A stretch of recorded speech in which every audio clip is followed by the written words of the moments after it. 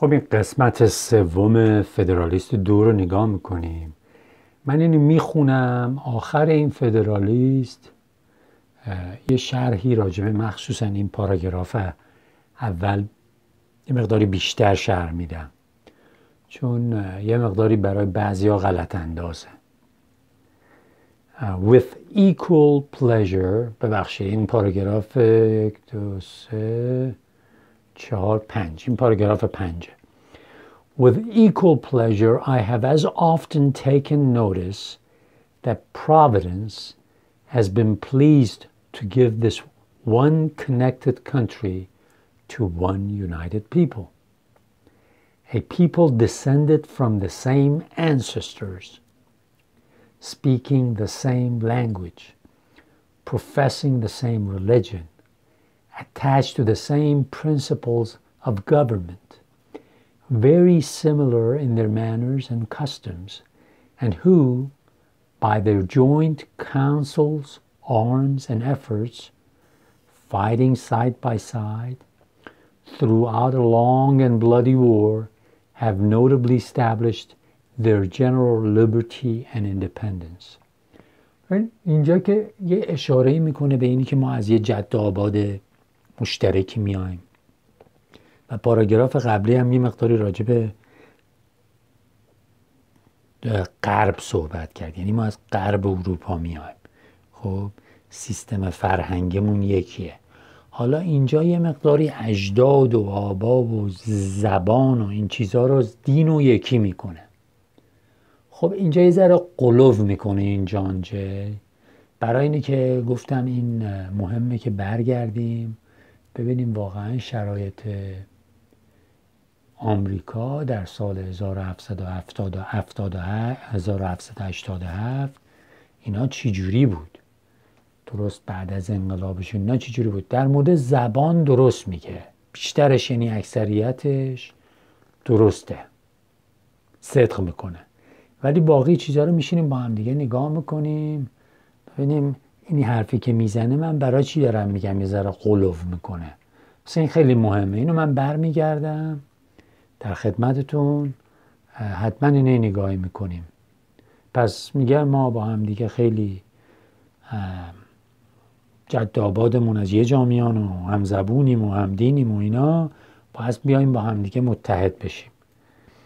This country and this people seem to have been made for each other, and it appears as if it was the design of the providence that an inheritance so proper and convenient for a band of brethren united to each other by strongest ties should never be split into a number of unsocial, jealous, and alien sovereignties.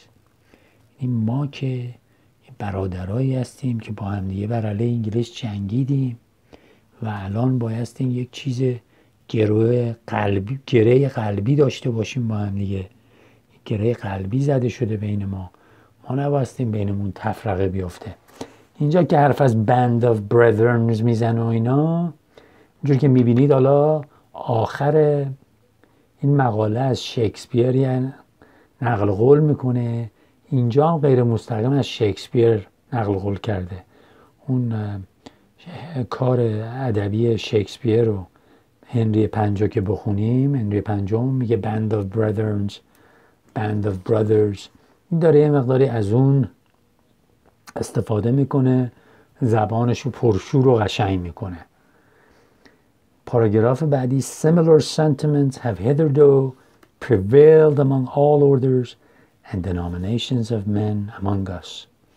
To all general purposes we have uniformly been one people, each individual citizen everywhere enjoying the same national rights and privileges and protection.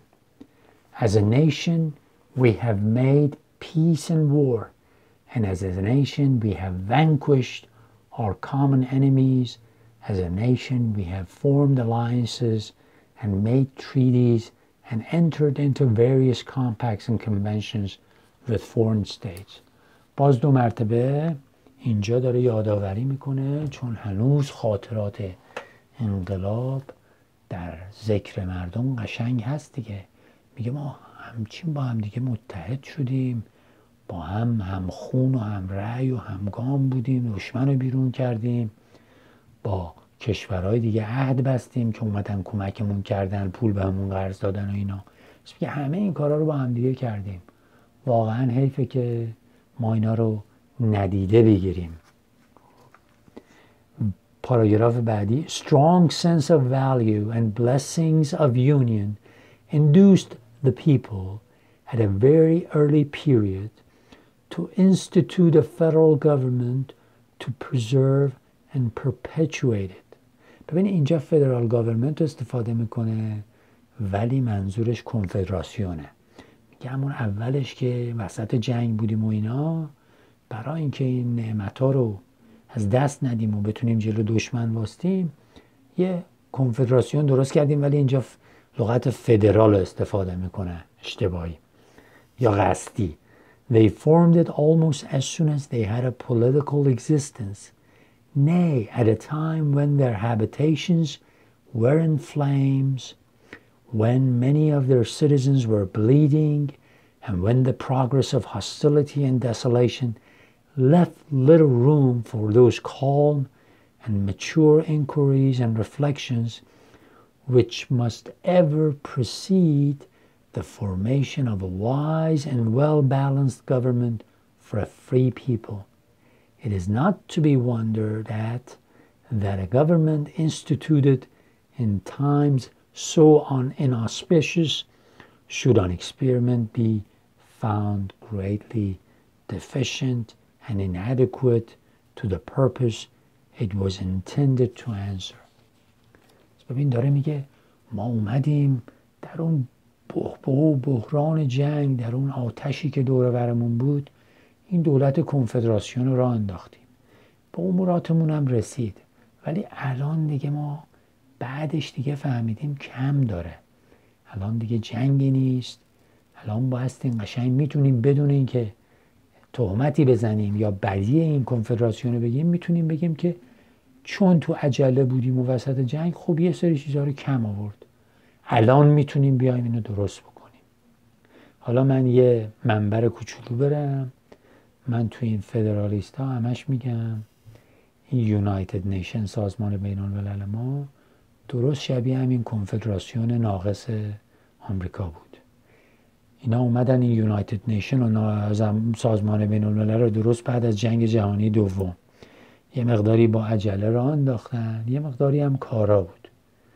الان دیگه کارایش از دست داده. جمعیت جهان رو ببینید، طوری که مردم اصلا های نمایندگی دارن در این مخصوصا سیکیوریتی کانسل، سازمان بین الملل، شورای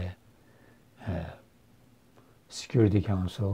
ببینیم مثلا اینا درسته که 70 میلیون، زیر 70 میلیون انگلیسی به اندازه 1.4 بیلیون هندی، حتی بیشتر از 1.4 بیلیون هندی اینا نمایندگی داشته باشن، یا فرانسه 70 میلیون جمعیتش، جمعیت افریقا الان 1.4 بیلیونه. اینا یه دونه نماینده تو این سکیوریتی کانسل ندارن. درسته 10 تا نماینده غیر دائمی میتونن بیان با هم دیگه جمع بشن و اونا هم حالت وتو بدن، ولی این 5 تا کشور بین اونا تفرقه میندازن، همچین کاری نمیشه. ببین اصلا سیستم سازمان بین الملل درست شبیه این سیستم کنفدراسیونه. من برای اینه که نشستم با این مقاله فدرالیست کلنجار میرم و بعدش هم میخوام شماها آماده بشید برای روزی که پسر بچه هاتون، نوه هاتون، اینا یه روزی به امید پروردگار میان یه سیستم فدرال برای اتحاد دنیا را میندازن. خب من بعداً ادامه میدم و 100% باید برگردیم 2 مرتبه راجع به همین پاراگرافی که میگه اجداد و جد آباد ما از یه جا میان و یه دین و اینا هستیم یه حرفی بزنیم.